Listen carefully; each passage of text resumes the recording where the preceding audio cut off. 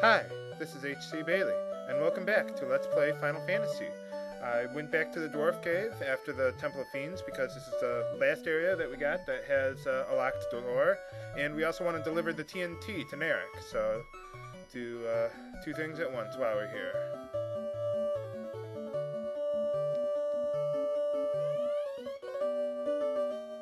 Yay!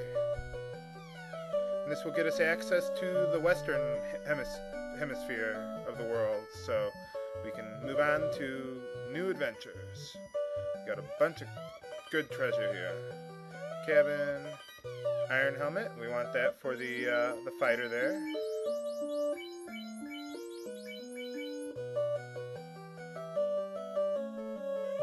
Let's see, dragon sword is the best sword for the thief. Actually, I think it's the best sword for him. Period. Until much later in the game. So it's good to hold on to that for him. Silver knife, a third one. Wooden helmet. Silver armor, that's good for the red mage. So let's get that on him.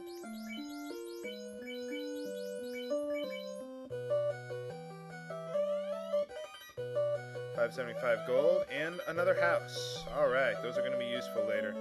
Now, at this point, you've probably got a lot of treasure, so I'd recommend going back to Caneria and selling your excess equipment, restock on potions if you haven't already, and rest up at the inn. And as you can see here, I got up to level 12 while I was getting all that treasure. So now, my white mage and your black mage, if you have one, will have a level 5 spell charge, which will be useful in the near future. So I will meet you back at the port by Caneria to head off to the next town. So I will see you then. Okay, so now we're going to be heading west to the town of Melmond. An old guy was talking about that earlier in the game, and they're in trouble. So now we're able to go there. So let's take a look. As you can see, there's a gap here. That's the canal. Now we can get out of the Aldai Sea and make our way to Melmond.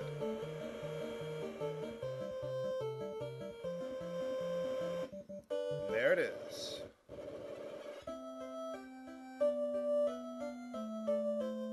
Let's see what these guys have to say. Alright. Let's do it. Sarda. Okay, well, there's a lot of caves around here. We'll see which one he's talking about.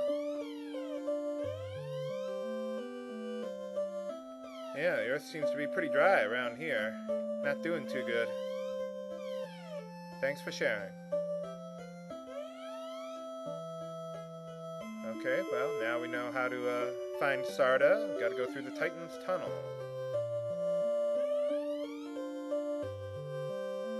Maybe he's talking about the floater. We'll find out.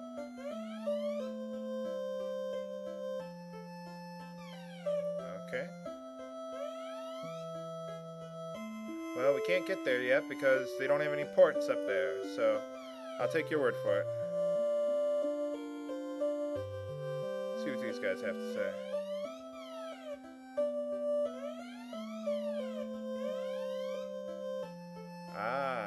Well, there's no clinic. Oh, okay, it's a clinic, not a house of healing. Sorry, I forgot. Bit. Probably thinking of another game. And, okay, well, we gotta take care of the vampire then, I guess. Let's see, okay.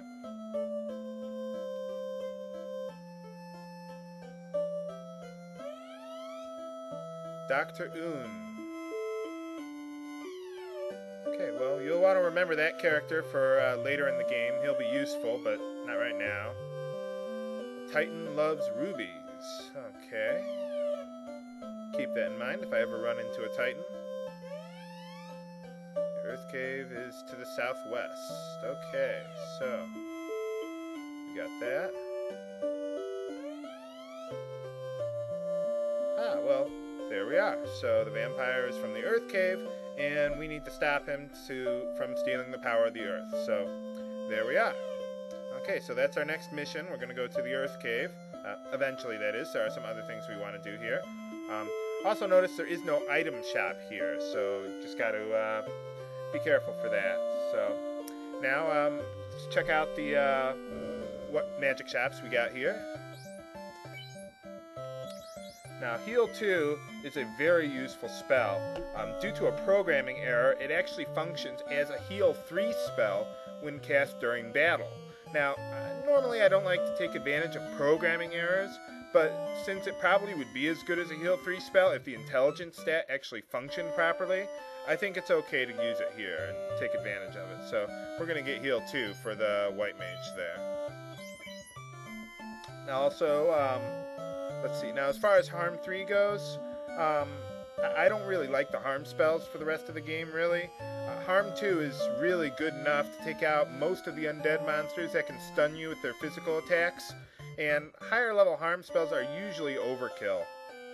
And they also take up valuable spell charges if you actually use them, because there's a lot of really good stuff on this spell level. So we're going to pass on Harm 3.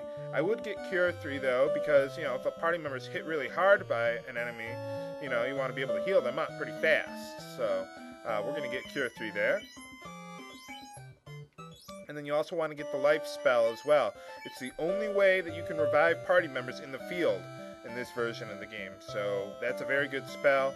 Eventually the Red Mage will also want Cure 3 in Life, but he doesn't have the spell charges, and anyway, you can't learn Life until much later in the game anyway. So that's it for that area. Now for the Black Magic shop. By contrast to the Black Magic isn't so great for this level. Now Black Mage, if you have one, you want to get Fire 3. Same thing for the Red Mage, but obviously he doesn't have the spell charges yet. Now, Bane is actually probably the most useful of the instant kill spells in the game. There's quite a wide variety of them, but it's still too random for my taste. I wouldn't waste a spell charge on it. Now, Warp can save you time by, well, warping you back a floor. But I would always, like, if you're on the 3rd floor, it'll take you back to the 2nd floor, whatever staircase it was. But I would always prefer to take the long way by foot, really. I mean, you want to fight the monsters for the experience, so you don't have to stop and take time for grinding for levels. Now, I've heard Slow 2 is actually useful in the Dawn of Souls version of the game, but here, it's downright useless. So we're going to pass on all the Black Magic for now. The weapon shop, all those weapons are weaker than what you already have now, so we're just going to pass on that. Now, you already have all these. If you have multiple characters that are like a thief, White Mage, or Black Mage that don't have a silver bracelet, this is where you get them. Steel armor, it's better than the iron armor that the fighter has right now, but it's just way too expensive for what you get out of it. I mean, if I have so much gold that I don't know what to do with it, then okay, I might splurge on it, you know, because I mean, it is better, but I might get it later, but not right now. So we're just going to pass on that for today.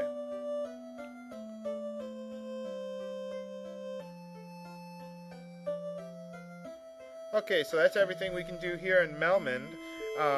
As for what we do next, technically the game directs you to go to the Earth Cave, but I want to go to another town, Crescent Lake, because there's some good armor there, and there's some really good and useful information there that'll tell you what you need to do about your quest and reviving the power of the orbs and other stuff. And the game never really seems to direct you to go there anyway. It's just kind of exploring, really. So we're going to go there next, but I'm out of time for today. So that's all for today's episode of Let's Play Final Fantasy.